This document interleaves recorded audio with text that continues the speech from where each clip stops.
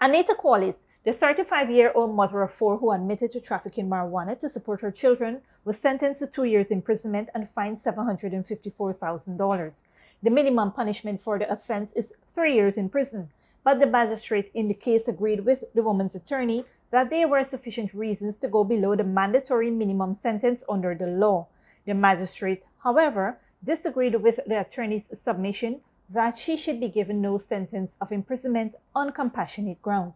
He explained that Quallis was a victim of sexual abuse and was not allowed to attend secondary school, and she also had her first child at age 15.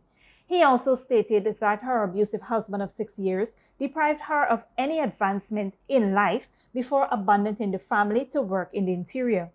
It was allegedly only after she lost her job in East Naked did she look to illegal means to support her family. He also noted that this was her first run-in with the law.